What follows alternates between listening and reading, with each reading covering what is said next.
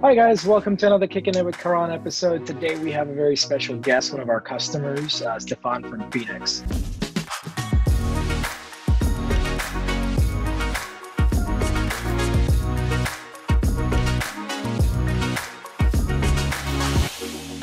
Thanks again for taking the time. For my audience anyway, why don't you give a little intro about yourself, where you come from, what do you do, what does Phenix Real-Time Solutions does as well, and let's go from there. So we provide solutions for real-time broadcasting, glass to glass, less than half a second across the globe. We typically handle from on-site, it could be a Phenix encoder or web browser, all the way to delivering to the end user. I started the company 2013 because I realized that there will be a need for low latency distribution. I had the vision that one day we're going to stream the opening ceremony to 1 billion people in real time using multi-camera angles and a truly personalized experience for every viewer, while they can, like we do today, interact online and be in sync with each other. Interesting. So how sort of COVID affected the business from that perspective? I mean, video streaming is going through the roof. Yeah, I think the pandemic obviously impacted every business, put a lot of stress and uncertainty on execution. It's certainly the case that several of the content that was related to sports was shut down, right? So we had several launches that got delayed by about a month or two because they had shut down everything. But the silver lining of it, I think the momentum to adopt real time, because it provides a true platform for engagement, has grown dramatically. So there's a lot more appetite in this market now to build a truly interactive experience, and real-time video is a critical part for that. I bet. So, you started in 2013, about 7 years ago. I think, at the time, obviously OCI didn't even exist, right? So that was before we were born, so to speak. AWS and I think Microsoft were the incumbents at the time. So, am I right in guessing you were sort of born into the cloud, so to speak, or did you start on-prem and then kind of journeyed into the cloud? Like, what was your kind of? I mean, yeah, you can call us a cloud baby in a sense. We were cloud first, cloud only. Never had the intent to even own a server, right? That was from the day zero. It was designed for the cloud. I think it takes advantage of the elasticity. Like we don't, we can scale based on cloud resources, right? And our platform is built with that in mind from the ground. It's kind of like a multi-cloud world, and they're trying to make sure that their platform is flexible enough that they can sort of shepherd across multiple cloud providers, whether it's for capacity purposes or DR or high availability, even for that matter. So how do you kind of think about that when you're building your platform and as you use OCI? Yeah, it's definitely a multi-cloud world out there, right? I think it's required from a perspective of high availability, being able to sustain outages of services.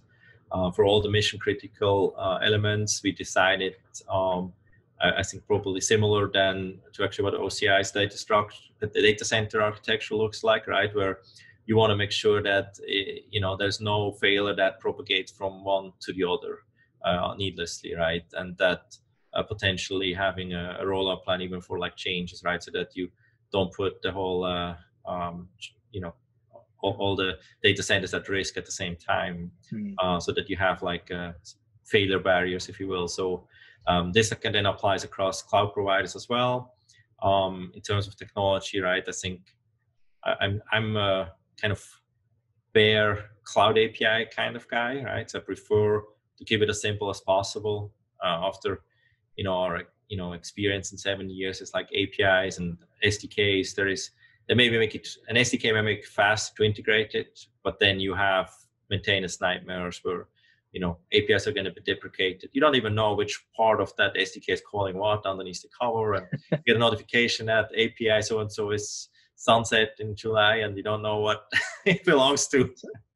Dependency management is probably a nightmare then, I'm Yeah. guessing, right? Um, I mean, in general, it's in hyper category, but I think our approach is Docker first, right? So we operate our platform as one Docker image, and therefore, if once an image is built, everything is set in stone. So we don't have this 0-day npm registry issues, because our servers already have everything baked in. So there's no download, nothing anymore once it's shipped. Awesome. Okay, so you're containerized, which means that it's easy to move across cloud platforms for that matter, or even on-prem if you ever decided to go back that route. But uh, why why Oracle? I always like to ask this question to our customers. Well, as you mentioned earlier, right, when we started, OCI was not even born yet. So it has maybe a similar aspect to our history, is that, well, we started with a clean slate, and we saw the need, and we built from the ground up for that in mind, right? So that allowed us to cut some of the slack that often happens, and in the cloud certainly happened with kind of legacy technology that's built up on older architecture and repurposed, right?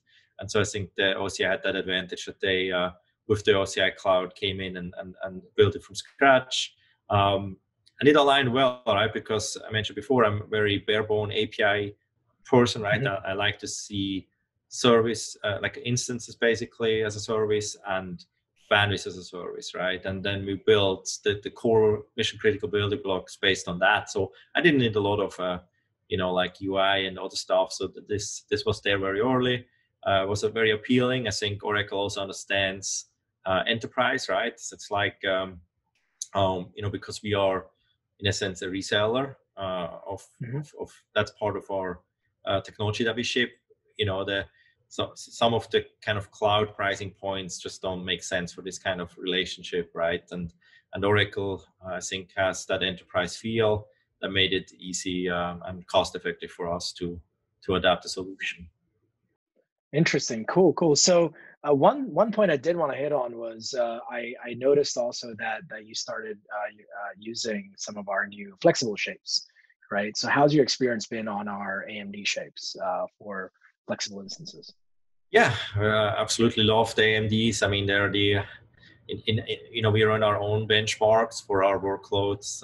We have different benchmarks for different things, but the picture is across the board. It's a performs at the top of the line, exceeding or beating other chipsets in the market, and also in terms of bang for the buck, it's clearly a market leader, and for us, it's kind of the first choice now. Got it. All right. So maybe a last question from my perspective then, as we take feedback and look into our roadmap.